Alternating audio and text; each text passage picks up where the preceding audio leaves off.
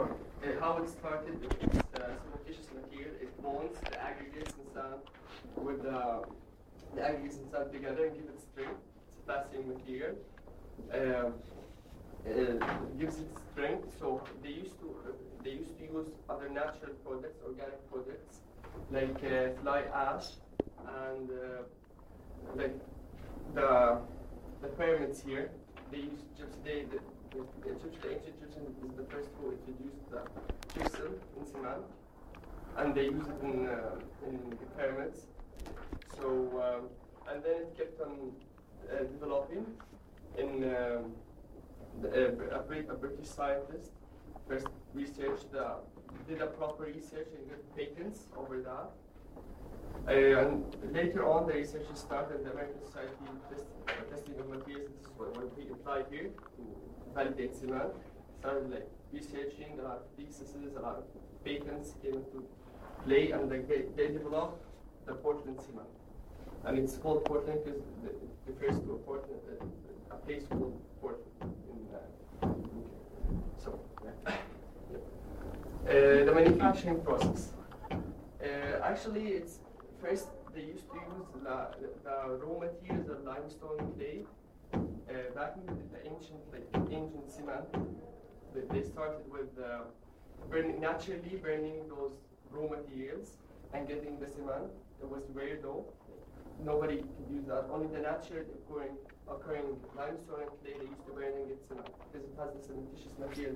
They figured that has cementitious properties that can bond aggregates and sand together, so they start using it. Later on, with the technology, they start using the kiln that produces clinker. So this kiln, as you can see, it's a long tube. It has different.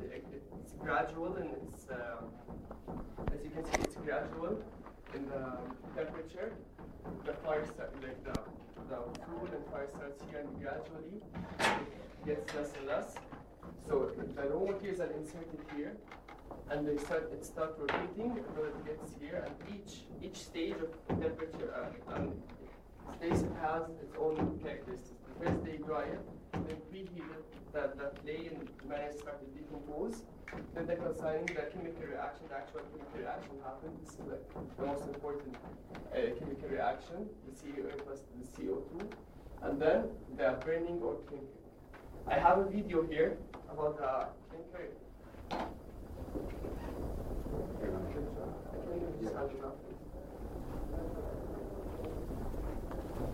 Here's the clinker ground in slow speed. It's slow, of course. So the cement and the raw materials keep on going downward, as we can see.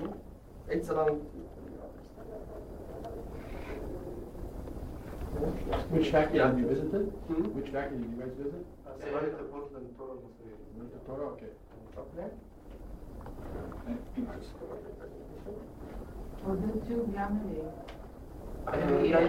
This is where they the raw materials. Okay, it has the chemical components in it, but like this tube transforms this chemical, this bond, okay, and decompose the components of the raw material. That goes the properties of the cement.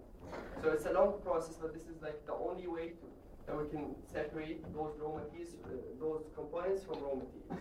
What do you mean the components from raw materials? It's still very vague. What goes in this tube and what comes out? Raw materials. Yeah, raw materials. Which raw materials? The limestone and clay. Limestone and clay. So in there it goes limestone and clay. Yeah, they keep going. Okay, with the temperature. The temperature is gradual. They keep going and they go out as clinker. I have a picture of it. So this is basically the what you have here is the tube. This is the tube. Yeah, that's the tube. So it gets, first of all, it gets dried, yep, and then preheated, and then calcinated. Yeah. So, and then after, so these are different degrees, from 20 to 250. Gradual, different degrees, and the fire and fuel is here. So as you can see, so this is to make the main component of cement, which is clinker. The output of this process is clinker. It's clinker. When we add the gypsum. So that's great, continue. Yeah, grind it and package it. As you can see, the package, here's the package. It's here. Okay, those are the 50 kilograms. I know, but this tube does not just make cement. Yani, there's a whole lot of process after that. Yeah, of course. Yeah, I'm going. This is the clinker. Yeah, no, this is just produces the clinker. Okay, and then we add the gypsum to it. Okay, and like gypsum is really controversial because the amount of gypsum you add might affect the properties. Actually, in cement, it's a chemical component. It's not organic. So anything you add, any alteration can really alter the properties. Okay. So, but before they go in here, don't they get crushed first? Yeah. Yeah, the input from here, there's a crusher. There's usually a crusher. Yeah, the crusher so can fit in, but it doesn't. It can fit in and gives more surface area for the chemical reaction. Before it goes in here, it goes in crushed. Yeah. Okay. So here's the clinker. This is the form. This is what actually gets out from the tube. Okay, and the packages, as you can see, and there's the kiln we went over now. Okay, as I was speaking, like the chemical components are really important in cement. Okay, the most important one, like I'm not gonna go over the whole component, but like the C3A is really important. The role of C3A is responsible for changing the cell concrete from gel to solid. Okay, cement is powder. If anybody wants to mix cement, it's here. Cement is powder. You add it with water, it hydrates, which gives it like the actual characteristics and properties. It's useless unless you mix it with water. This is the main thing you do. If anybody wants to mix here, each architect.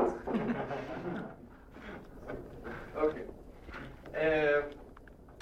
After when the reaction happens, there's heat of hydration. This is very important because in the temperature, there's temperature differences. If you're in a hot country, the heat of hydration might affect the structure, especially with large cross sections. The temperature needs 6 centimeters on each side, so it goes away. So in large cross section, it can really can get hot. So you need to control that in special cases. Okay. It has nothing to do with strings. It's only changing the state, this specific this C3A, and this is the positive side, the role of it. The negative side reacts with sulfate, resulting in concrete cracking. Obviously, all of you know the effect of sulfate on concrete. It cracks it. Okay, it has chemical.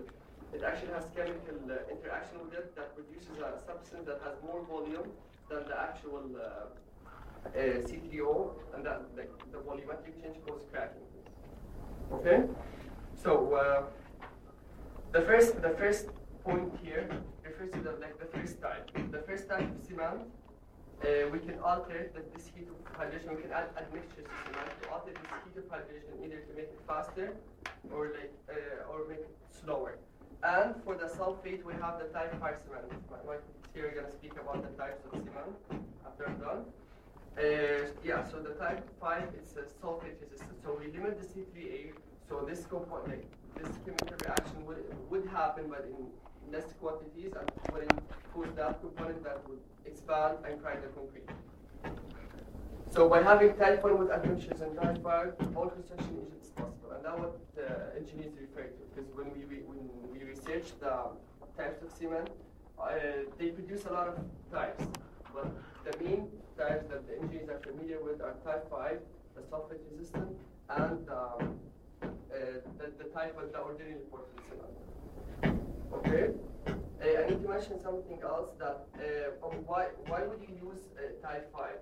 What are the environments that would require us to use sulfate resistant cement? Well, in Alexandria, على البحر, على البحر والfoundation, there's really violent sulfate attacks on the foundation. So sometimes we use this type 5 to make it safer.